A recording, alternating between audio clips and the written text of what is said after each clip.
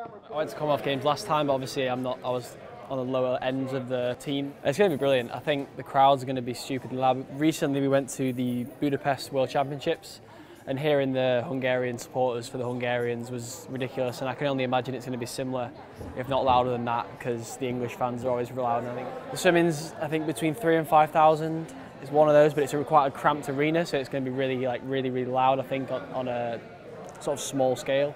So that's going to be really good, and I can't wait to get out there.